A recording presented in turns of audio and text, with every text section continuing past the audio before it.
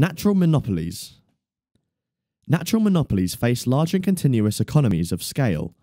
They are characterized by high fixed costs of supply, including large-scale infrastructure such as cables, pipelines, and networks. If unregulated, they can make excessive supernormal profits, but because they often supply essential public utilities such as water and electricity, they may operate against the public's interest.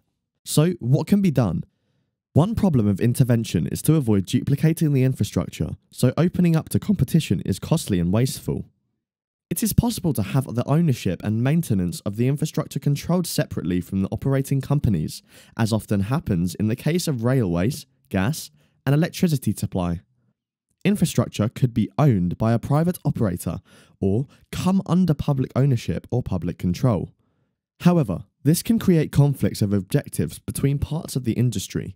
For example, operating companies may focus on maximizing returns for shareholders, while the owners of the infrastructure may be more concerned with safety. In the UK, energy companies have been price capped, and although not pure monopolies, they have a large degree of monopoly power. For a regulator, deciding the level of the cap is difficult, and setting it too high can force the firm into making losses.